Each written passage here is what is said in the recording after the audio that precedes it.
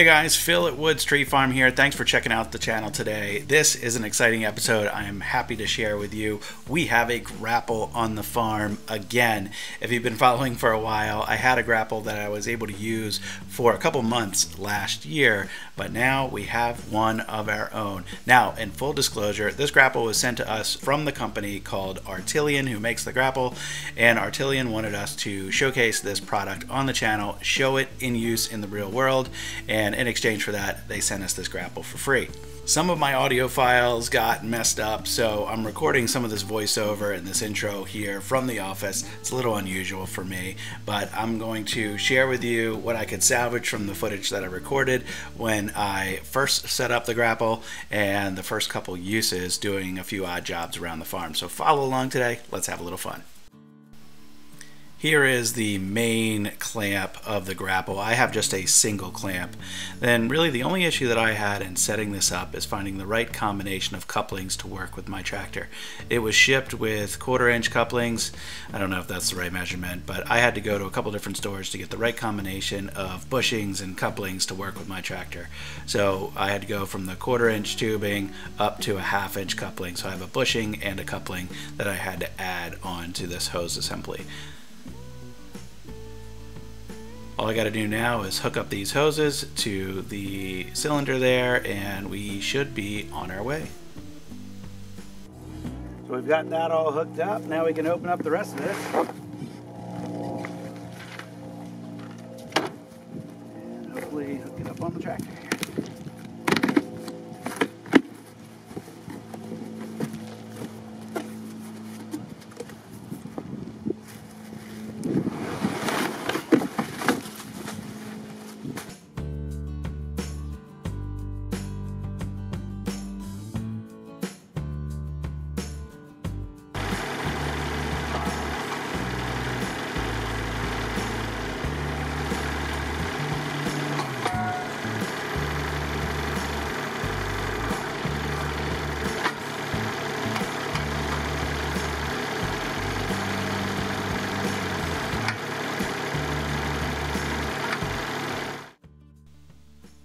Clean up the workspace here. Notice those gold keys dangling from this rake assembly I'm about to move.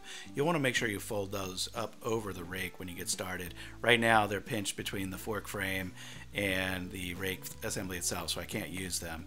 So in a second here I'll have to take it back off and flip them up and put them back on.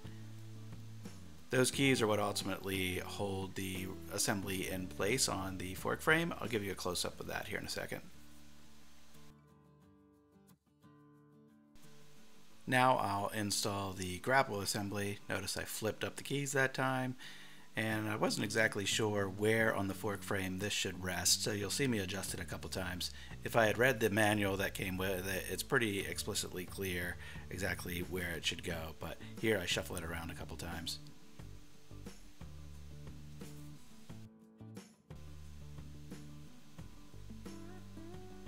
When it's in the right spot, a hole on the grapple assembly will line up with a slot on the fork frame. You slide in your key and turn it, and that's it. Fingers crossed, let's fire it up and see how it works.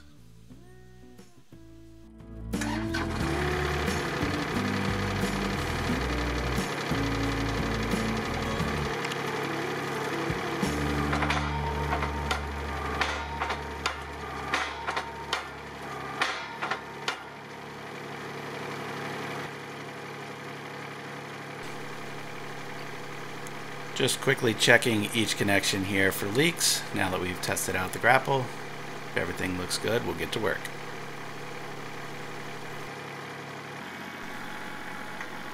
This was a log I took down back on video 221 just a couple weeks ago. It was a leaning elm out over the field. It's become somewhat of a plaything for my kids. Maybe you saw them at the beginning of this video. So I'm going to go ahead and move it downhill where they can continue to play on it, and I'm not going to convert this into firewood.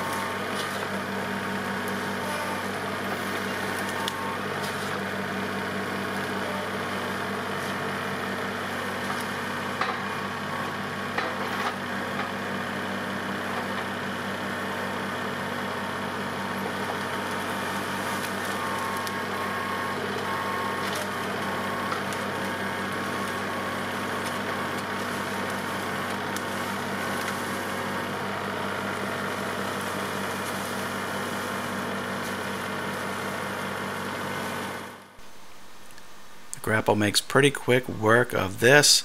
Took me almost 25 minutes to make that pile, less than a minute to clean it up. Here you can see the size. This is almost 20 feet across and as tall as the tractor.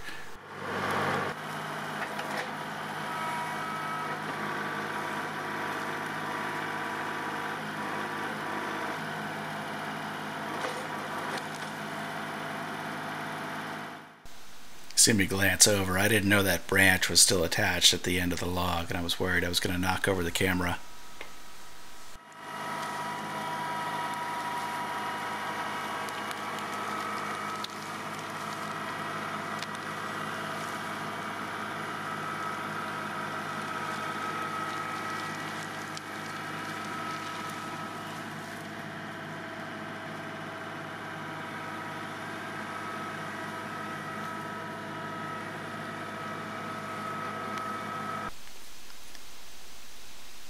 Actually couldn't get through the opening in the tree line there. So I'm going to cut this down to 8-foot sections and I'll be able to get it where I need it to go.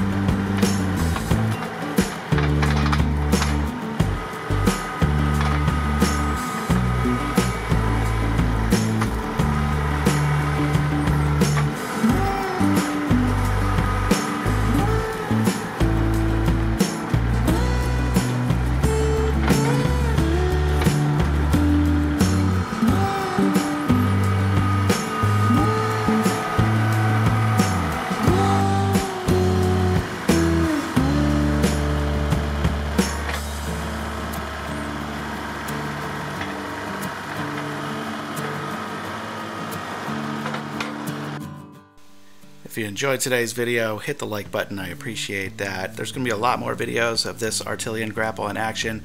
I look forward to sharing my thoughts with you as I spend more time with it. Hit the subscribe button. Hope to see you on another video.